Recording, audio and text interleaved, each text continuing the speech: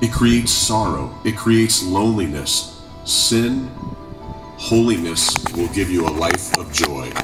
I am a pastor, and in all my years, I have never seen a man cry in front of me saying, "Pastor, my wife left me because I didn't cheat on her." Never once have I heard that before. I have never once heard anyone say, "Hallelujah, Pastor, praise the Lord, we got a new flag flying today." Watch pornography. Never once have I heard anyone We're in say ministry, to me, "Pastor, I lost my serving job the because Lord." I turned up to work sober." Sin destroys. Sin corrupts. We live in a godless culture. Yeah, Francesca, shout out to Francesca for this idea, but I got the one with the bigger red cross. Is repentance. But Hallelujah. rarely is repentance preached. Glory because unto the Most High. Repentance requires you to change your ways. The Most High Yah. Repentance requires you to move from sin Praise be unto the name to turn of the to Lord. God. I read an article of a Christian doctor